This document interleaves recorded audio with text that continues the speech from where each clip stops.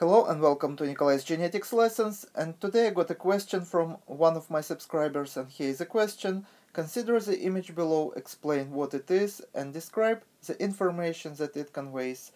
So this picture shows us Hardy-Weinberg equilibrium, how different genotypes, and genotypes here shown in three different colors, relate to each other in relation to the frequencies of the two alleles that can be found in population.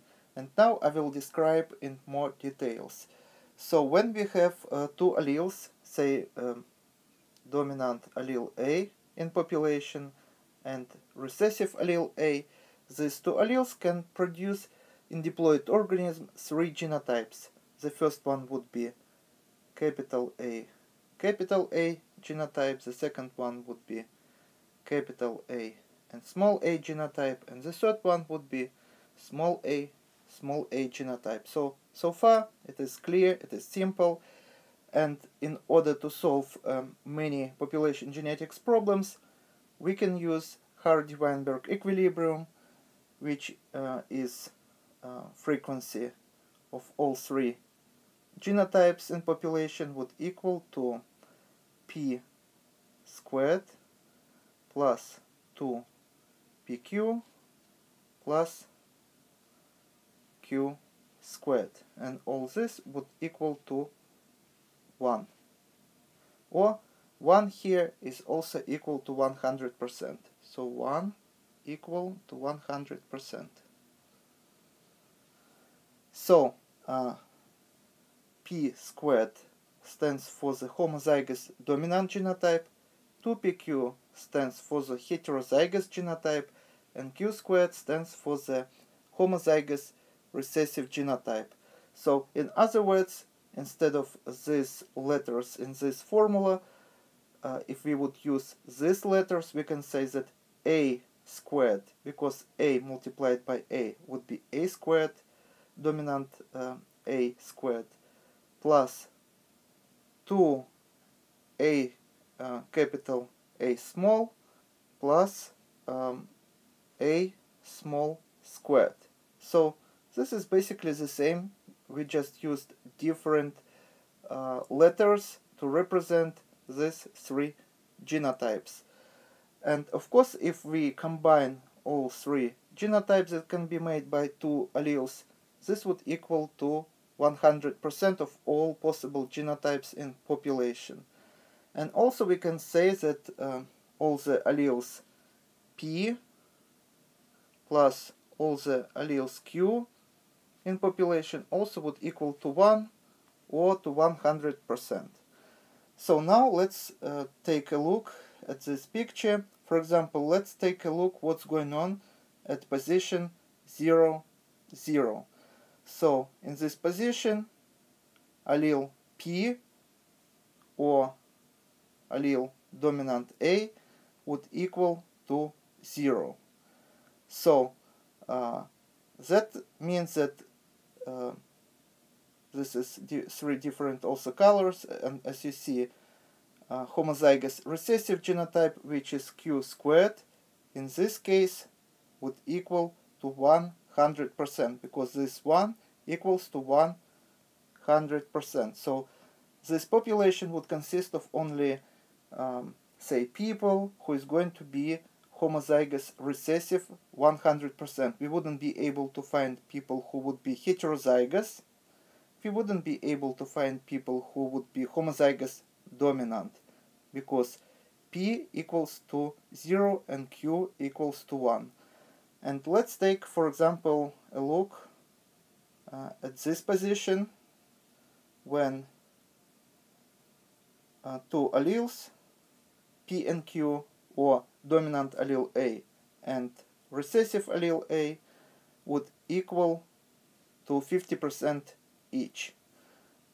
That means that frequency of the genotype represented here with red color, which is homozygous dominant, would equal to about 25%, and frequency of the homozygous recessive genotype also, as you see, would equal to about 25%, and frequency of the heterozygous genotype would equal to 50%.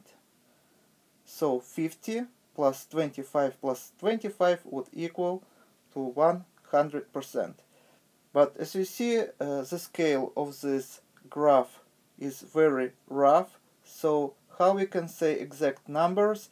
For example, if dominant allele P, which is dominant allele A, and Q would equal to 0.8 and 0.2, or 80% and 20%. What numbers are here? Even if we would draw a straight line, it still would be hard to say what numbers are. But we can solve this problem mathematically.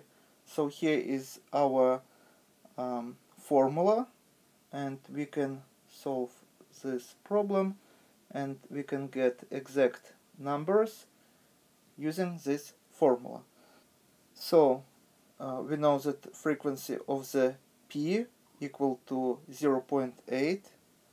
So let's put these numbers. So this is going to be 0.8 squared plus 2 frequency of P, which is 0.8 multiplied by frequency of the Q, which is at this point, as you see, is equal to 0.2 plus frequency of the Q squared, which is 0.2 squared. And what numbers we are going to get here? So 0.8 squared would equal to 0.64, and if we multiply these numbers, we are going to get 0.16 inside, multiplied by 2. This is going to be plus 0.32 and plus 0.2 squared would equal to 0.04.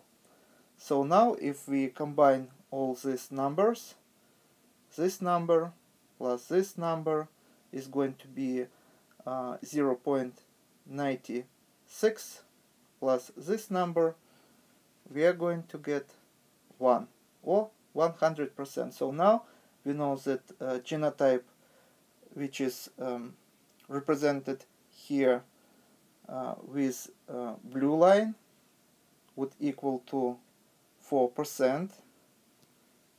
So 4% here, and genotype here that represented with green line, which is heterozygous genotype, would equal to 0.32%, and genotype which represented here with red color, which is homozygous dominant, would equal to this frequency, and frequency of the allele P would equal to 0.8, and frequency of the allele Q would equal to 0.2.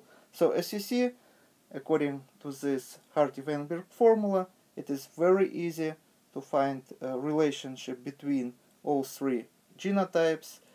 This table can be helpful, but in many cases we just have to do calculations if we don't have a table which would be much more precise than what we see here. Once again, here we see frequency of the dominant allele A, so dominant allele A, and here is the line frequency of the recessive allele A, and as you see, when frequency of the dominant allele A would grow, at the same time, at the same point, frequency of the recessive allele A would decrease. And this also would lead to, as you see, different relationships between three genotypes. So when a homozygous recessive genotype would decrease, frequency of the heterozygous genotype would increase, and frequency of the homozygous dominant genotype also would increase. But as you see, this is not going to be straight lines. So as you see, all lines represent curves. One more time, all the calculations that we do on the scale between 0 and 1, where 1 represents 100%. So in order to obtain numbers in percentage form, we have to multiply all these numbers by 100. So we would get 64% here, 32% here, and 4% here. And this is all for today. Thank you for your attention. Please subscribe for my new videos that I post almost every day. Thumbs up if you like this video. Please write your comments, questions if you have any. And see you in the next video. Goodbye.